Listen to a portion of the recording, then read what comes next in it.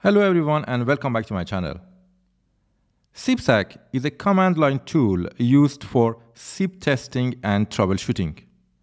It is designed to send different type of SIP requests to a SIP server. Previously I introduced SIP and how we can use that to test our SIP infrastructure. The link can be found in the video description, and today we will learn how to work with Sipsak tool. Let's see how we can use CP to ping our server, but not a normal ping. We want to send SIP options.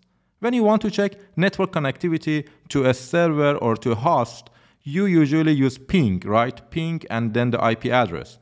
But when we want to test the SIP connectivity to our SIP server, we can use Sipsak by sending SIP options.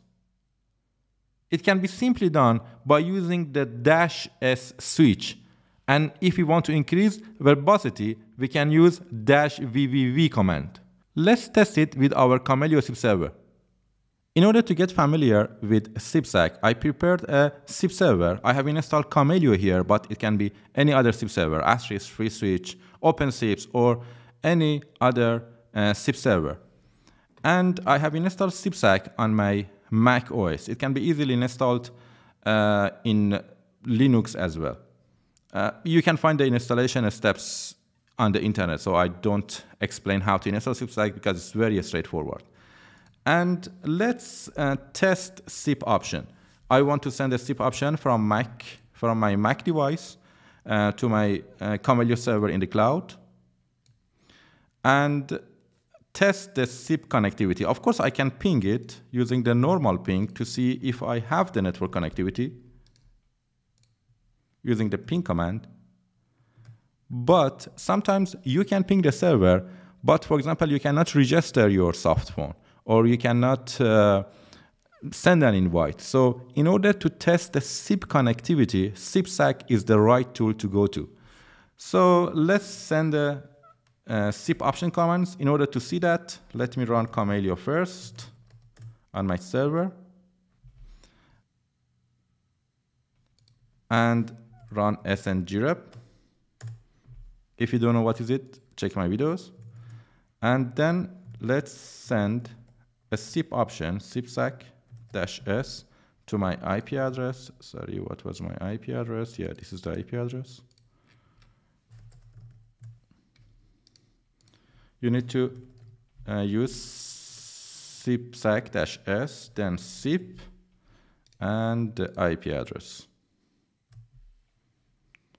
As you can see, I have received a SIP option. Let's explore that.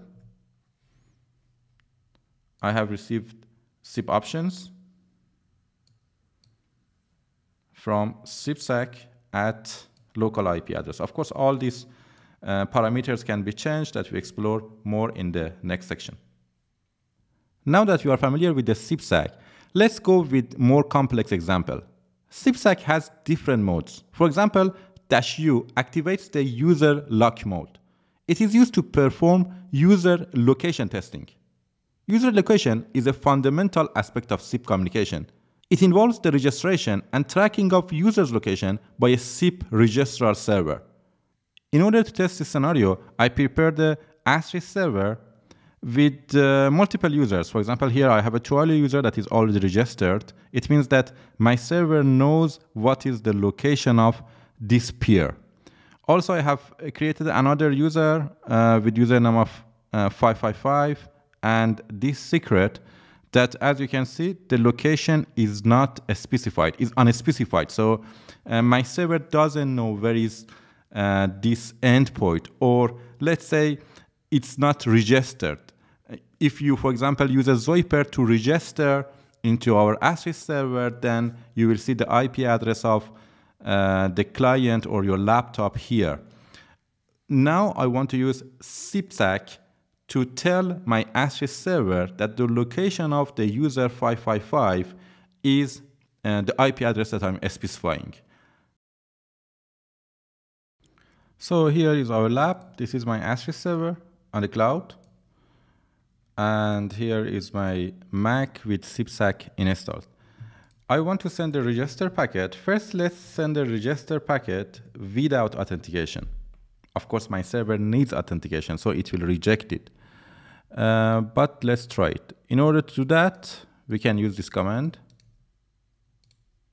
sipsak-u, then -s, username, and the IP address of my server. So let's send a SIP register and see what's happening on our server. A register is sent. Let's click on the register packet. So a SIP register request is sent with the username to our IP address. And of course, our server, based on the default mechanism, asks for the option. But here, because we didn't use the necessary commands, necessary switch to send our password, it then sends again the register.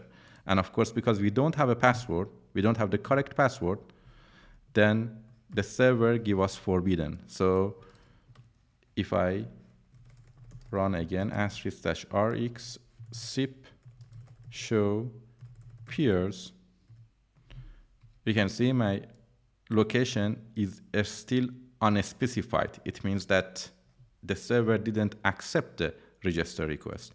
Also, we can see that on the console as well. Let's connect to the console.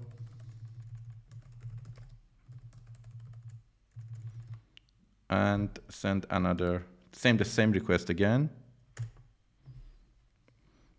As you can see, in the Asterisk console, we can see that the registration from SIP this IP address failed for this IP address because the username and password are mismatched because we didn't pass any password.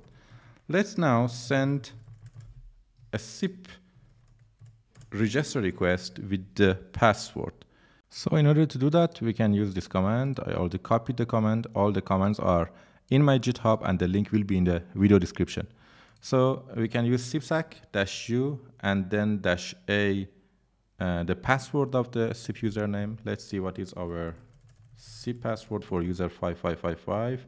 I can use the command *rx sip show users to see what is my password. This is my secret, so I will copy and paste instead of my pass.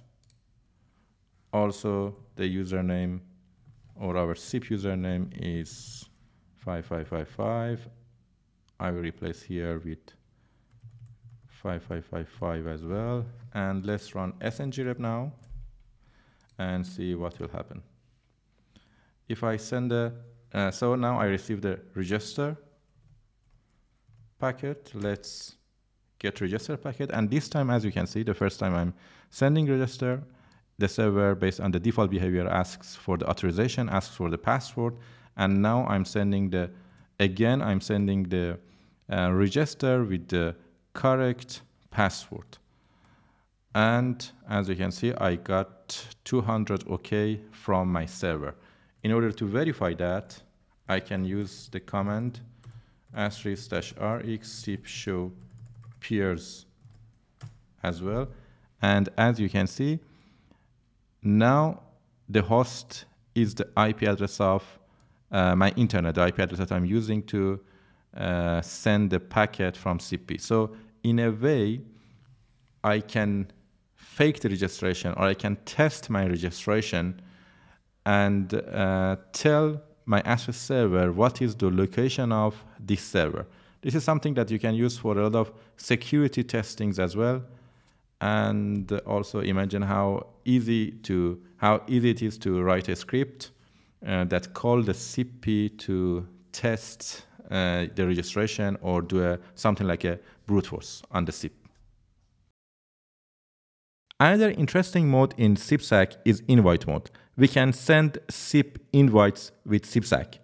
But the interesting thing is that we can combine it with -u or the user lock mode. It means that with one command, we can register ourselves as a SIP user, authenticate ourselves, and at the same time, send an invite to any destination that we want. For example, here, with this command, I can register myself with the user of 5555 with the provided password, and then I can send an invite to extension 666 at my SIP server. So with my Sipsak, I will send a SIP invite. Also, I will authenticate my invite, and then I can call 666 extension in my Asterisk server. And lastly, before I want to finish this video, I want to mention some useful switches. As you know, Sipsak-H will give you help and all the commands and samples that I used and I explained here. Also, another very useful switch is -J that we can use to add additional headers to our SIP requests. It's very useful, for example, for the testing, and also if you want to troubleshoot, or if you want to program a SIP application and you need to add a header, then you can use the Sipsak to add that header. Thank you for watching this video. I hope this is useful, and see you in the next video.